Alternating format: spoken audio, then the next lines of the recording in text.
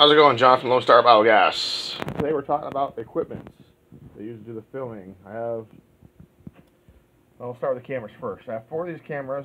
They're cheap. They're $9 cameras. They film 720p.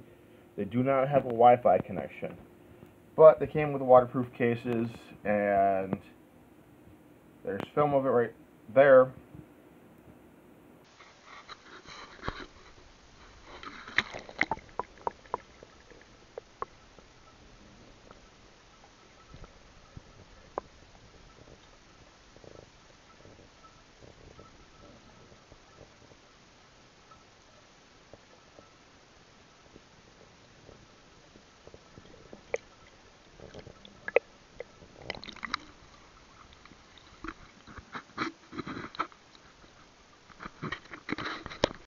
But they're cheap. They're $9 a piece. So it's not the greatest film quality in the world, but it's better than nothing. I have them labeled for when we're inside the shop. I have positions that are numbered. That way I know which going where. Like, alright, light's gonna flare this out, but that's camera position 3. This one over here is camera position 1. And then I have the other 2 elsewhere. That way I know where they're exactly going to be at every time for filming. Of course, webcam, HD, 720p again. I don't have any 1080p stuff, but it's old. The drone, it's just a cheapo from Amazon, not a big deal. Came with a controller.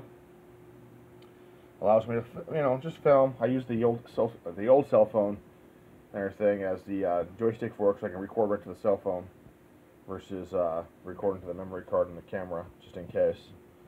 But yeah, I have the cell phone I'm using right now, that cell phone, 4 mini cameras, which are equivalent to GoPros without all the bells and whistles and quality, and then the webcam.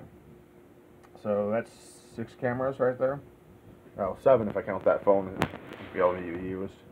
So, and that's probably not even a lot compared to most people who film stuff. It's afternoon here in Texas, and it hit 90 degrees. It's awesome hot. But that's what I do in the greenhouse. I'm going to see if I can figure out how to get these cameras to do time-lapse with a microcontroller, because they'll turn on automatically, so I should be able to do something with them. Yeah, if you have any questions about what equipment I use, just let me know. Later, guys. You have a great Friday.